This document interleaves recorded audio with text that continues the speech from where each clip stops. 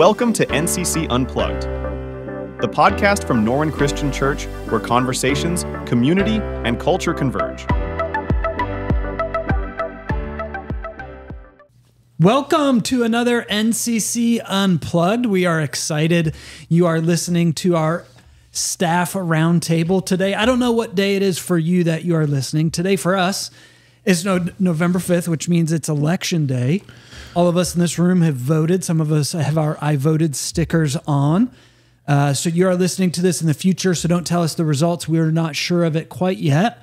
But it is a pretty important day, and we finished our series on election stuff, our Kingdom of God emphasis. And so just kind of an interesting day here as we gather together for our roundtable. We have no agenda. We have nothing really slated to talk about. But we are recording this a few hours later than we should have. I dropped the ball on scheduling. Took a few hours to clean up the ball, but here we are. We're finally gathered to talk. So I just want to talk a little bit because this is definitely not my first mistake as a minister. In fact, a few Thursdays ago while speaking, I flubbed up my words a little bit and got all flustered with what I accidentally said about, it was like bathroom humor. I remember exactly what it was. Do you want me to say it? No, it's okay. Okay. We'll let them, it was about bathrooms and things that happened there. It got a good chuckle. But it did, yeah. So I wanted to open up a little bit. What are some of the flubs, mess ups that you guys have had in ministry? Let the people know that you are human. Mm-hmm. What are some of the things that you remember doing in ministry, whether it's something you said, something you did, something you didn't do that you should have done? Anything come to your mind when I say... Looks like Garrett is very pregnant with a story over there. I have a good one, and it's really embarrassing. And it's... So, at our last church, we were leading worship, and my sister was there, so she was helping, and Isabella was helping me as well. And so the three of us were singing, and I was introducing my sister to the congregation, and I said, this is my sister Isabella and my wife Corey, which is backwards, obviously. Right. And everyone laughed, which wasn't the embarrassing part. The embarrassing part was then I said something, we're from West Virginia, sister wives and stuff like that. You're trying to get out of it, and you just made it worse. So I called my wife my sister wife, and my sister wife, referencing West Virginia funny. In the process. So that was a foot in the mouth moment. Yeah. I got a good one. This was at the previous church we were at too, so nothing like this happened there. But I was working in the tech booth, and they were praying, and I should have been praying too, but I was watching videos from my phone. And just that day, a group of us went and shot guns, and it was the first time I ever shot a 50 caliber sniper rifle, which was scary and amazing at the same time. So the entire church is silent. Well, I forgot that I had my phone plugged into the computer. Is it to the computer? Oh, it was in the computer, yeah. So while the preacher is praying, you hear, I don't know about this, guys, but I'll give it a shot. Boom! I was so embarrassed. Matthew. So embarrassed. So I've learned my lesson, and I don't do that anymore. Yeah. And so did everybody do the tech booth stare where they turn around and see what's going on? Yeah, times like infinity. It was bad, and I had nowhere to hide. And it's because the tech booth wasn't up in a balcony; it was down low. So, yeah. Jonathan, do you have anything? Well, you pointed at me like, I assume you have one, so you can go next. And I do. It was pretty early on, and this is when I learned to never ever use slang that I don't fully 100% understand. So you're trying to fit in with the kids a little bit? Yeah, I was like, I've heard them say this, I'll say it. I think I know what this is. Yeah, I'm not going to say what I said because it was so inappropriate. It's like a really bad word? No, it wasn't a bad word. It was just like a phrase I really should not have used. Okay. And I used it kind of loudly because I was trying to make a point. And then later, a couple of the senior guys came to me and they were like, you probably shouldn't say that. Like, that was really bad what you said. I was like, okay, I'm never going to say any slang ever again, so I don't. That's good. Yep. Or fully understand it, or ask the kids first before you use it. Yes. And I was like, well, I've heard you guys say it, so let's talk about that. So it's your own fault, So, right? yeah. That was an early on mistake. Yeah, good. I'm feeling a little bit better about the mistake that I was going to share. I feel like most of my mistakes here fall into the realm of forgetting who was scheduled for a various Sunday morning. And so my mistake actually just happened last week.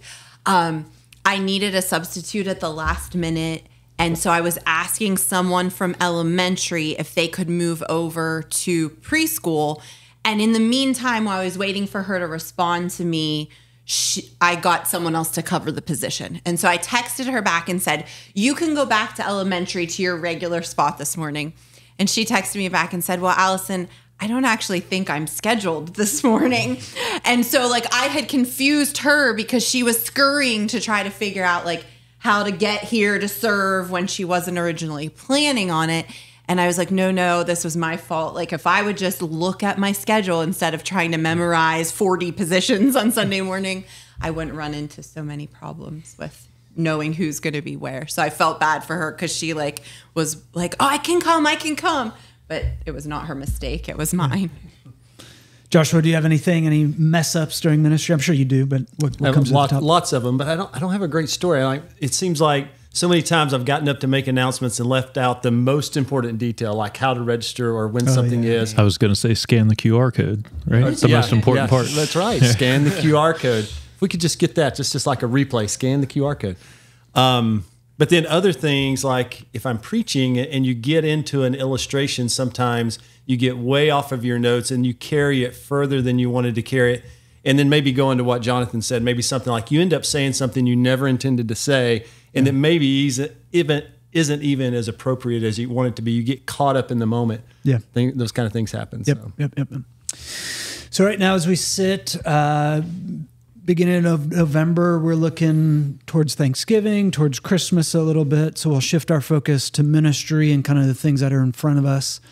I already have my Christmas series outlined. I know where we're going to go throughout December. It's interesting when I'm looking forward ahead of time to these different sermons. I get so excited on the topics as I'm researching and I'm looking at the scriptures and I'm reading through those and I see the pattern in there and what we're going to use for those.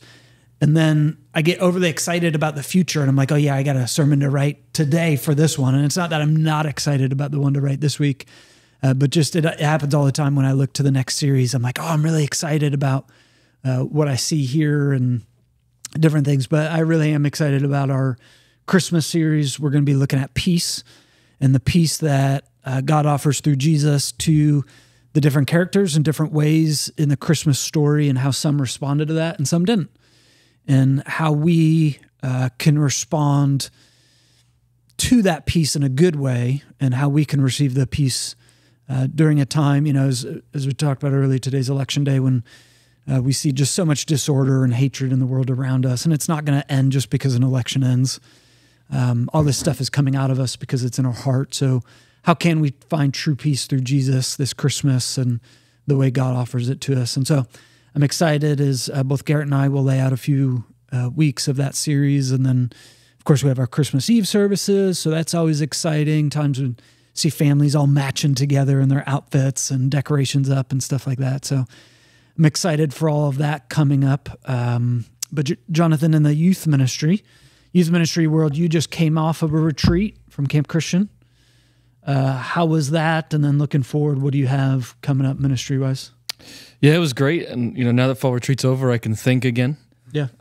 But it was such a great weekend. You had middle school and high school together? Yeah, middle school and high school up at Camp Christian. Yeah. How many kids did you have? It's 62. 62. That's awesome. 2 weeks ago, so 2 weeks before the event, Isaac White and Isaac's the programs director at Camp Christian, him and I met.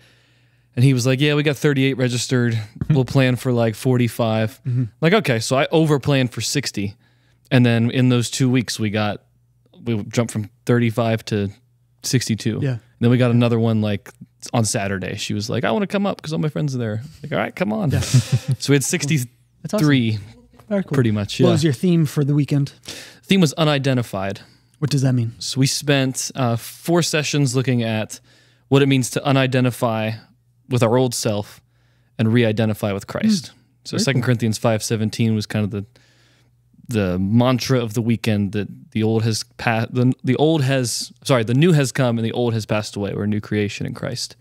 So kind of looking a lot at identity, looking a lot at being willing to give things up that are keeping us from Christ and the difficulties that might come with that. But also that we're created with a purpose, and that when we do give those things up and the old self dies, it's not like we're just left high and dry. We have a new self to become a part of. And Nice. They seemed to really engage with the content, and Natalie and I had a lot of fun leading the worship. It was a great weekend. There was a lot of karaoke. We had to add an extra slot of karaoke because so many people wanted to do it. Nice. I don't know. Maybe you could host a karaoke night here at church. Yeah. If I don't have to sing, I would karaoke all the time. I don't like karaoke, but they love it. So that's why Natalie runs it. Very cool. So what do you have upcoming here? Yeah, so my short term, we have the Christmas parties. That's kind of the last hurrah of the year. So the high school Christmas party, the middle school Christmas party. We'll do some ridiculous gift exchanges. Cool. There is a framed, photoshopped picture of all of the elders in like a cathedral. And that makes an appearance every year. Nice. And the lucky person who gets that is usually so very some excited. student right now has a picture of the elders on their bedside table. Yes. Nice. Yes. Yeah. On their dresser. I don't know. Hanging up in the bathroom. It could be anywhere. But that's good. Yeah. And then the other half of my mind is already in June because we just had to register for CIY. So that's how early these things have to happen. Yeah. So CIY, a big summer conference. And just a little heart to heart here with the people listening. This is the reason why we want people to sign up for things so we can plan, right? Right. Yes. And I'm looking directly into the camera right now. The camera. If you are doesn't work right someone now. that signs up late every time, we still love you, but that doesn't mean we like you. No, that's not true. We do like you, but signing up for things is important. It's not just something we do just to make it difficult for things, but like you said, like I saw some wristbands that you had for the campers downstairs, your curriculum, the groups that you form, all that stuff's important. You know, when we did registration for Fall Fest, it's important to know how many people are coming so we have the right amount of food so you guys aren't stopping at Costco the day of to get more stuff. So no, I appreciate you saying that. And, you know, so you're already looking towards the next summer stuff, We're right? registered. Yeah, we're set. So we had to register with Christ and Youth Organization. You haven't had people register, parents haven't had to sign up their kids yet, but that'll be coming pretty soon, right? Yes. So I reserved a guesstimate amount of spots.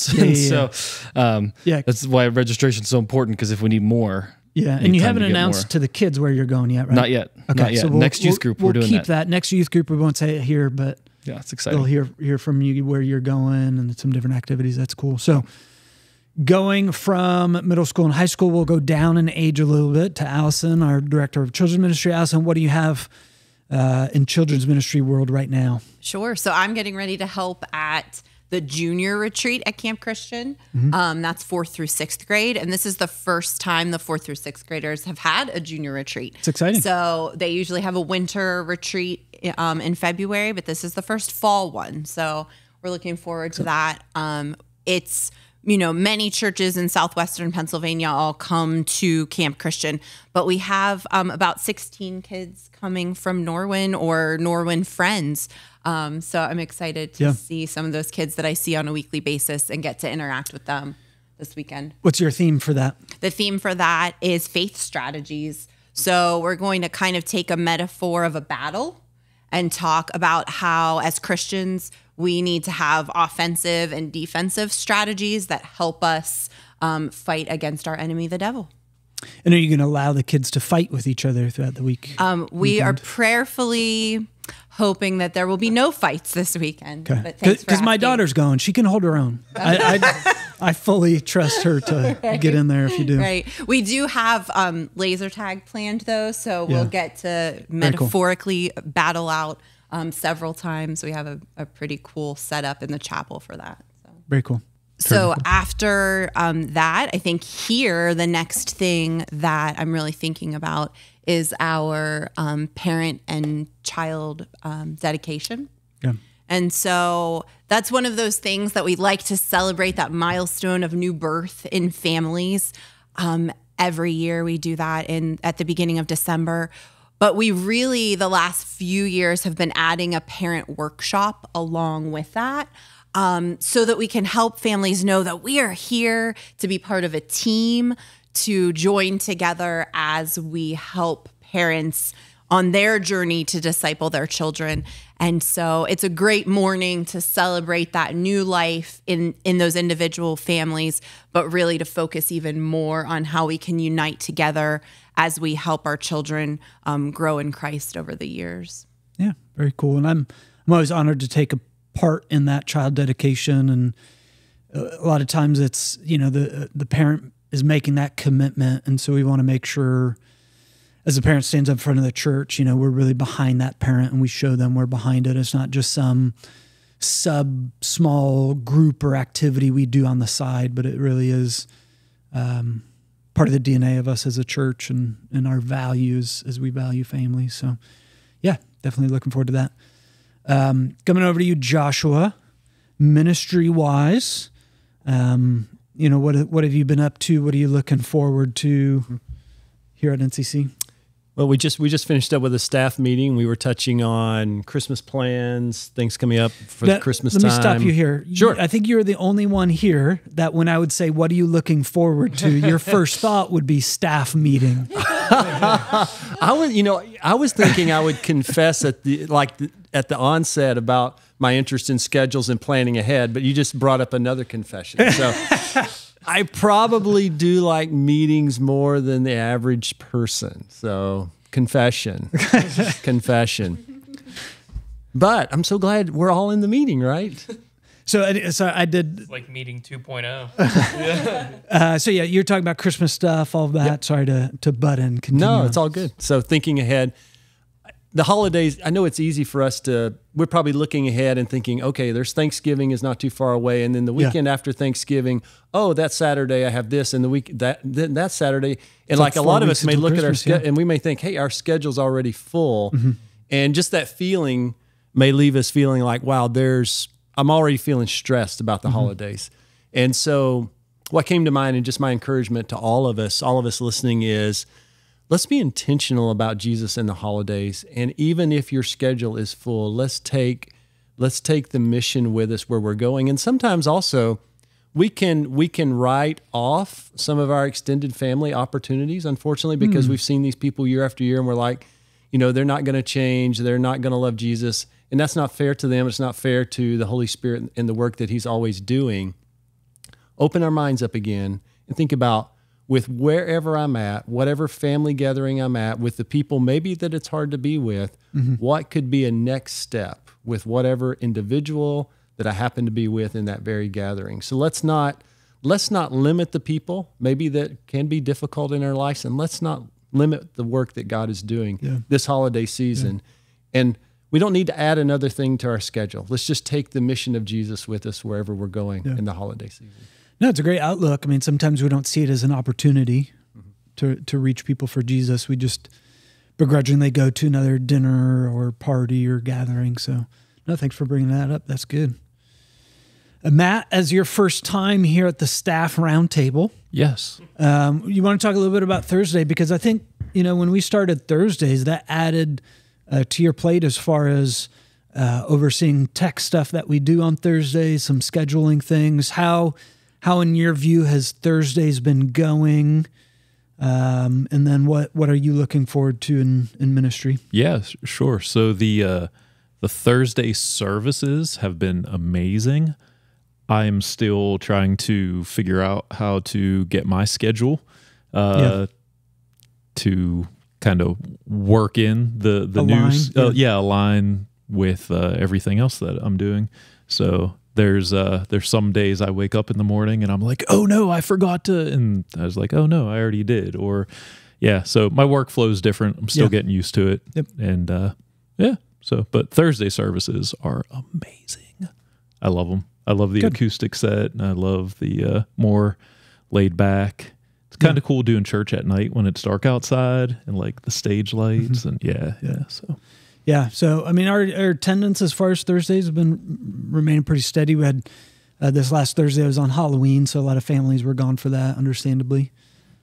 So, Matt, looking forward, what are you excited about in ministry? Any changes coming to the tech sector? Yeah, so I'm kind of in a weird spot, I feel like, with us currently looking for a new worship leader and tech director. I'm hopeful that we find one this coming year. So on the tech side of things, I really don't want to make any like huge changes and then have somebody new come in and say these are terrible or just, step on their feet. Yeah. So I think tech wise, kind of some minor adjustments, tightening the screws, as I always like to say. But nothing major. As I always like to say. As I like to say.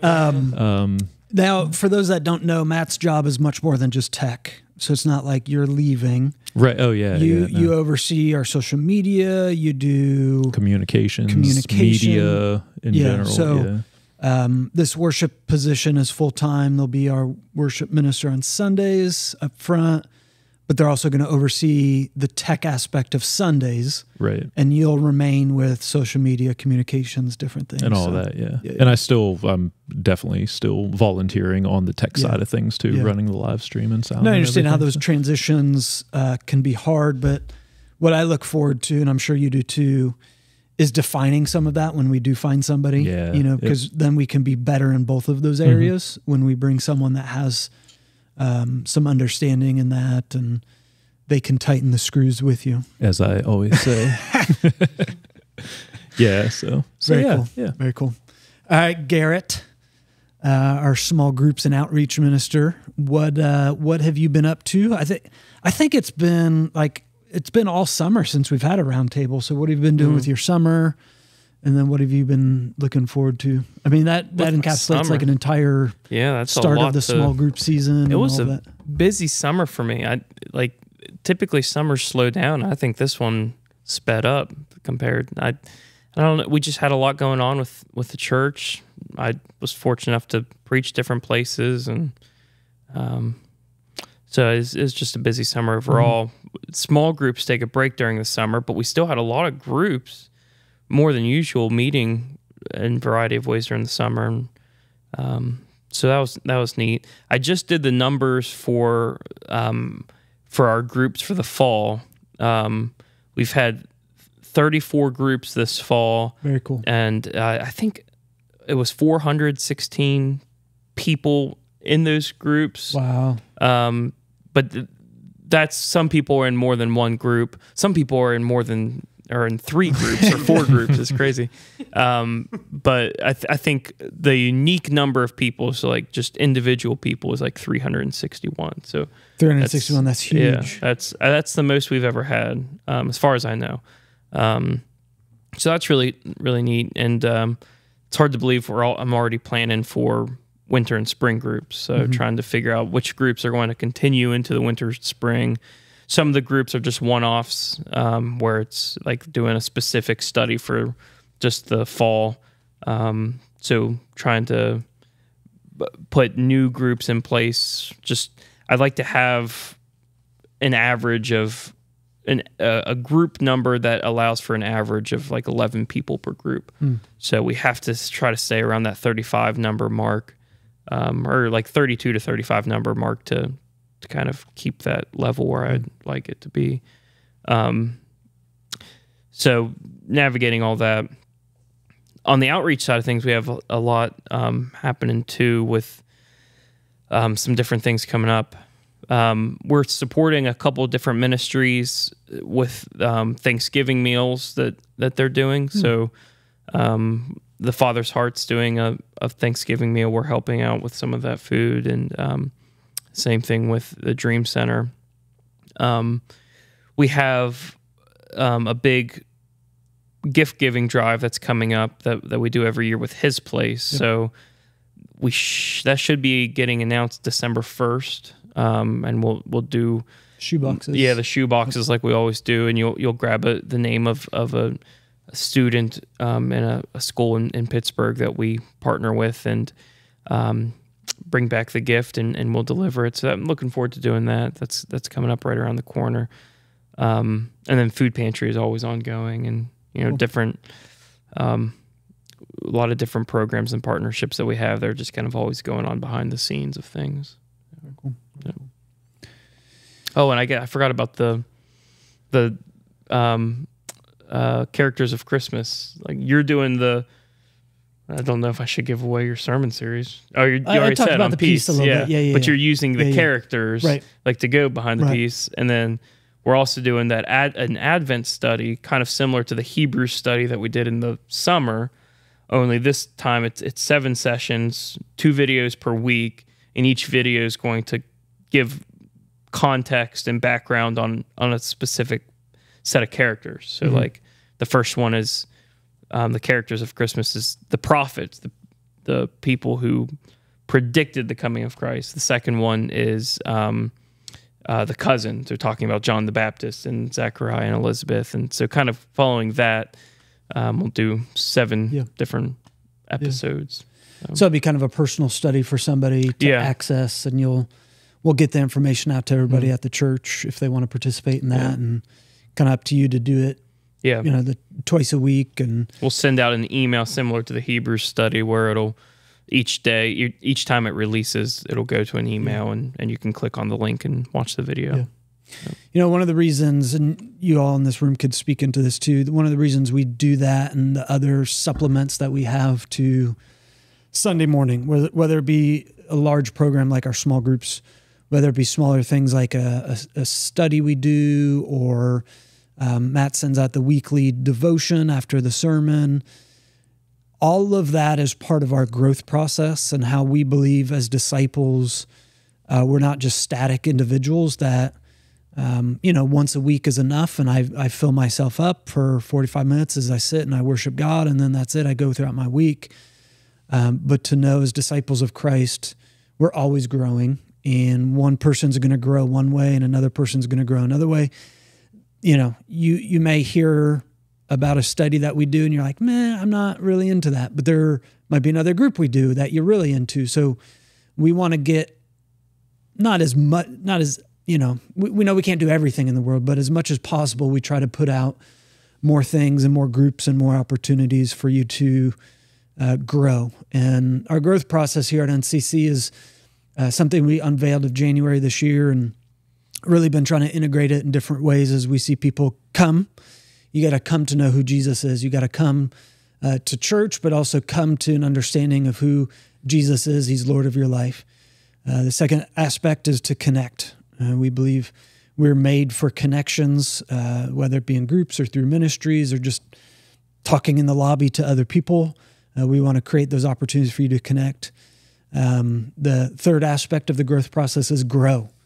It's not meant for you to just sit and talk. It's for you to sit and talk and grow through those conversations, grow through worship, grow through Bible study, grow through praising God and song, all the different things we do around here to grow.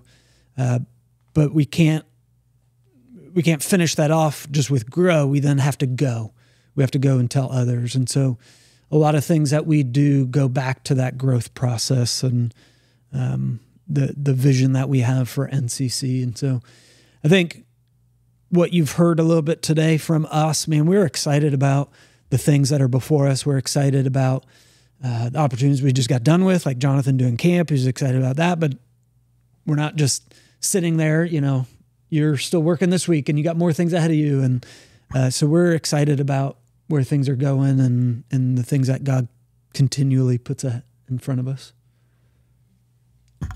I was just going to affirm what you were saying. So sorry. I saw you grabbing the microphone. And as you were talking about that, I really like how a couple of things, our growth process really isn't linear. It really kind of cycles over and over again. And so I think that's important to remember that those things, as we walk with Christ and as the Holy Spirit makes us more and more like him, those opportunities just need to keep coming back into our lives, and we need to make sure that we're continuing on. It's not I connected and now I can check that. off the list. But the other thing that I was thinking of with Garrett talking about doing the characters of Christmas, I really encourage you, if you didn't do the Hebrew study, or if you did do it, to get involved, because I'm noticing the connection then into our small groups and into our conversations. I've had people where I've had conversations, they've said, well, remember when Garrett talked about this in the Hebrew study? And they might be discussing that in our small group, which is not about Hebrews. So the fact that each one of these opportunities that we avail ourselves of really just create a time where we can learn more and more about Scripture, and then they start to build together, so that in other contexts we can draw into past learning that we did, and that can help us continue. So I think I'm really looking forward to that Characters of Christmas, because I know it will impact the way I look at the Christmas story, and maybe help us with some of those things that culturally or traditionally we look at the Christmas story a certain way. Maybe this will clarify some of those, and we can look back and say, oh, that's not actually the way we set up the nativity isn't exactly how the Bible relates that story. And maybe we can get some better insight into that. I think the big one for me, like talking about nativities, is the angel, the depiction of the angel, and how probably wrong that is. Like, it's a messenger of God. Anytime you see a messenger of God in Scripture, it's not a big fluffy thing with wings. It's intimidating. There's a reason why the shepherds were fearful. It wasn't because they were wimps. It was because there was a heavenly being that's often depicted in Scripture as a military being and standing in front of them, and a whole host of them standing in front of them. So, yeah, I think there's a lot. That's a good point. Yep, very cool. So as we are getting ready to wrap up, this podcast will probably come out close to Thanksgiving time. I want everybody to go around, tell me your favorite Thanksgiving food, like traditional Thanksgiving food. I'll start. It is the cheap cranberry sauce in a can. You know, still got like the ripples on it from coming out of the can. It just does something for me that I just... Is there an argument in your family between the canned versus the like handmade or homemade cranberry sauce? No. Juice? What the is family it? doesn't argue. We get along. Because Natalie's very much so- for the can, But and others in her family are much for the... I don't know. What is it? Sauce? Like... it is cranberry sauce. Okay. I Yeah. don't Jonathan's still eat trying any to of figure it. out life.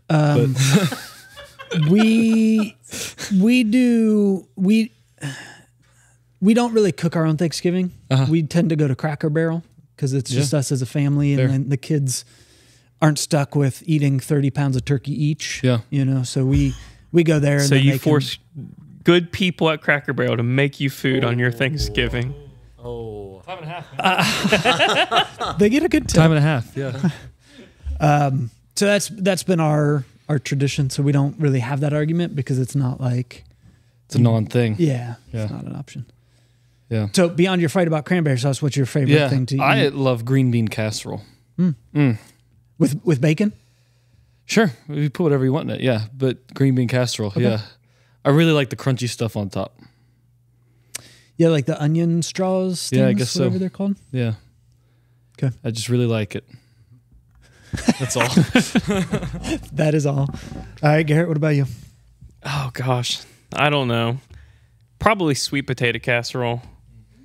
I love sweet potato casserole. With the marshmallows on top? It doesn't have to have marshmallows, but it does have to have like I think put pecans on it. Yeah, it's something like crunchy Pecans or pecans? Pecans. pecans. I think. Pecans. I don't think I say pecan pie. I don't know. I think I use them Oh, interchangeably. thinking about it too much now. Yeah, now I'm definitely going to think about it too much. I think I say pecan pie. That's like saying toucan instead of what? I don't know. Jack, would you like me to go ahead with I my knew they answer? shouldn't share a I mic. think of toucan Right. Sam. Toucan Sam. Yeah, you don't say toucan Sam. You say toucan Sam. Right, Like the so Fruit it's Loop pecan. bird. pecan Yeah, I was pie. just say I don't see how that makes me wrong. Right. Yeah, I was going to say he's right on this one. I'm going to go ahead and jump in with my Thanksgiving food answer. Mine is stuffing. I get a very tiny serving of turkey, but a very large serving of stuffing, and I usually go back for seconds. I feel like we have to comment on that. That's fine. We'll let it go. Do you put gravy on the stuffing? And Not typically, no. the best is getting like a bed of stuffing, some turkey, and then dousing it in gravy. Yeah, I was going to say stuffing with gravy. Absolutely. But then I heard pumpkin pie and I was like, that's pretty good too. I didn't know if that was like one of the choices because that's more dessert. Yeah.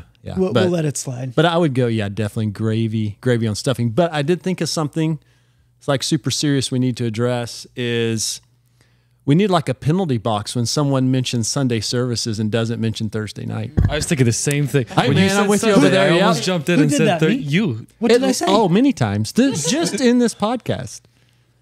You would say about what we do on Sundays. I apologize, Thursday night people, for forgetting about you. Hey, we're all there. We're all there. We're all This Thanks for past your understanding. week was the first time I preached on Thursday, and I immediately said, "Good morning." like glad you're here this morning, and I get so embarrassed. It's hard. All right, so what's your final answer for your favorite Thanksgiving food? Well, the problem is, I mean, honestly, I thought about This is why gravy our on staff meetings go stuffing, too long. but then Allison mentioned stuffing, and then Garrett. I don't want to be like a copycat, but true, yeah, it's gravy on That's stuffing. okay, you can say it. Okay. All right. That's why you're sharing a mic, because you both enjoy the same Thanksgiving thing. There we go. Well, All right, Matthew. I'm going to be a copycat as well because it's definitely stuffing for me. I don't like turkey. I load up on stuffing, and it's the stuffing that has sausage in it. Really, really good. And, oh yeah, it's so good. But the problem is, I like it so much, I eat way too much of it every year, and I know I'm going to be sick that night and the next day, and I am, but I still do it every single year, and I can't wait. I must be eating the wrong stuffing. I've never liked stuffing. had stuffing with sausage in it. That sounds immaculate. It is. It's delicious. It's next level. Who we'll makes bring this? you. Yeah. We could, Matt, you could set aside a portion of yours I to don't bring know in the about that. following week. Just so you're not sick, man. Yeah, no. We'll take one for the team and eat your stuffing All for right, you, there Matt. you go. Yeah, no, I'm not going to share. All right, wow. Well, if you are still listening to this, we appreciate it. We, as you could tell, when we get together, we just like to talk. We are good friends, and we love working with one another, and it probably comes out a little bit, as you guys have told us. And so we do like doing these round tables. We'll have some more podcast of substance coming out soon. But we enjoyed getting together during this time where we look over the last few months of what we've done, and we continue to look forward and what's coming ahead for us in ministry and both personal and wise. So again, we thank you for listening to this. I really appreciate if you come either on Thursdays or on Sundays. NCC, with both those options. We'd love to see you at either of those services. But we also just really appreciate you being connected to NCC in any way. Maybe it is just listening to a podcast because you live further away. Maybe you listen to the live stream on Sunday mornings. Again, just all of those things to get out there, because we know we need to continue to grow as disciples of Jesus. And from the beginning of our conversation, where we shared the ways we've messed up in ministry in different ways, we have a lot of growth to go to. And so we're growing along with you. We just hope this podcast is maybe one more resource to make that happen. But again, thank you for being with us today. God bless, and thank you. Thank you for tuning into NCC Unplugged. If you've enjoyed our podcast, please be sure to rate and review it and share it with your friends and family. If you are interested in learning more about Norwin Christian Church, visit our website at norwinchristianchurch.com. We also invite you to join us at NCC for one of our 3 services. Sundays at 8:45 and 10:30 a.m., and Thursdays at 7 p.m. We have engaging classes for all ages, ensuring there is something meaningful for everyone in our church community. Thanks once again for listening, and we hope you have a great week.